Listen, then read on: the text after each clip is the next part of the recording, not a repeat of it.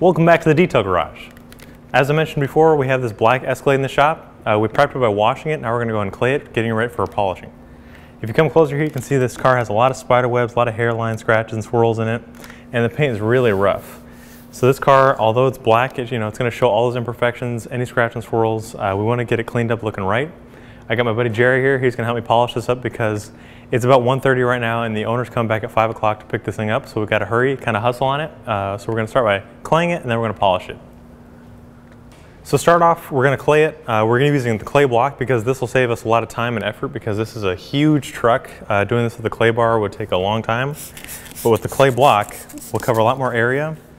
It'll still pick up all the embedded contaminants and it'll just save us a lot more time.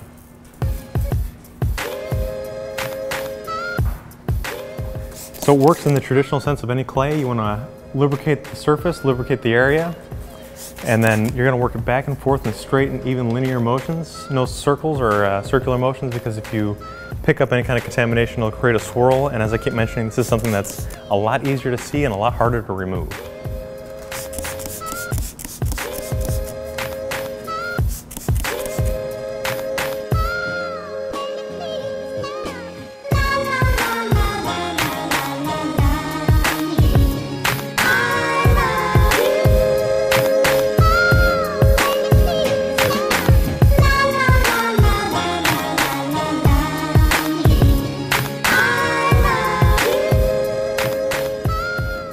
So if you're new to claying, what you're doing is you're actually pulling things that have embedded themselves in the paint. At first it's going to sound kind of rough, or it's going to feel like it's dragging, but as you pull contamination out, it's going to start making the paint feel really smooth and slick, and that's how you know you're ready to move on.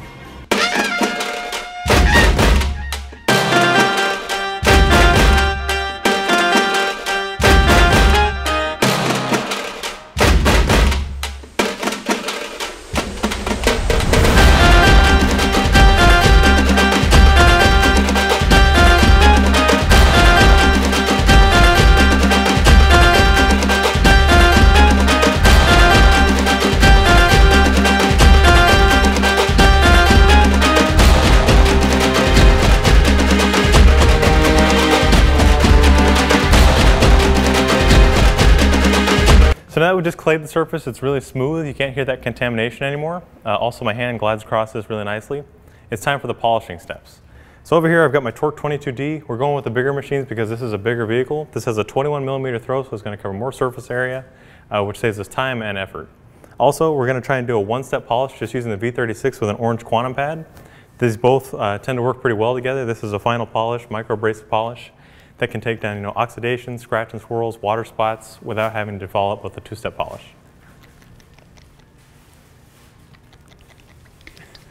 So I'm only going to apply about 5 dime-sized drops of the V36. I've already shaken up the product. This mixes all the chemicals together and all the braces. And then we're going to start polishing it. But before we do that, we're going to spray some pad conditioner on this, which is actually going to help reduce friction, which helps reduce the chance of marring. Now the first thing you want to do is blotch out the product over the surface that you'll be polishing. And since I'm only going to be doing half of the hood, I'm only going to blotch out a small section. And then on the lowest speed setting, or speed setting 1, we're going to go ahead and just spread it out, and then we'll bump it up to the highest speed setting, and that's how we'll do our actual polishing.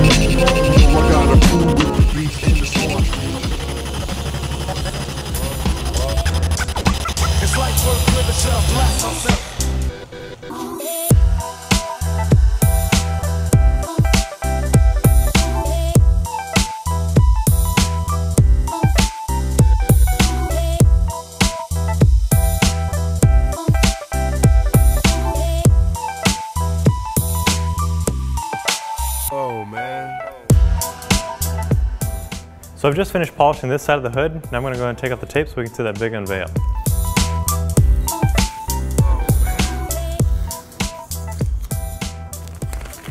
Just using some regular quick detailer, this is P40 quick detailer. I'm going to go ahead and just wipe off that excess residue that was left behind by the tape. Wake up in the morning and I ask myself, it's life worth living, should I blast myself? So just by using the V36, we've gotten amazing results. It's taking care of the water spots, the oxidation, and most of the scratches and swirls on this half of the hood.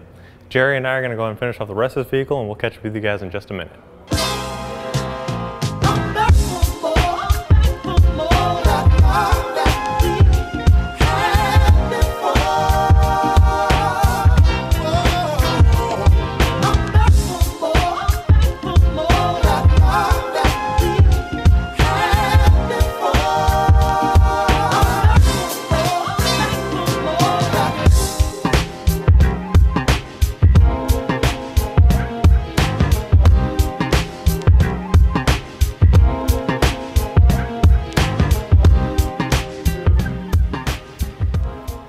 Alrighty guys, Jerry and I just finished polishing off the entire Escalade. Right now it's about 4 o'clock, which gives us enough time to glaze it and wax it. So come back in here next time, tune into the detail garage where we're going to bring it in here, wax it, get it looking right. If you want to learn more about these products, check it out on our website, chemicalguys.com. If you like this video, be sure to give it a thumbs up and don't forget to subscribe. We'll see you next time. Thanks for watching.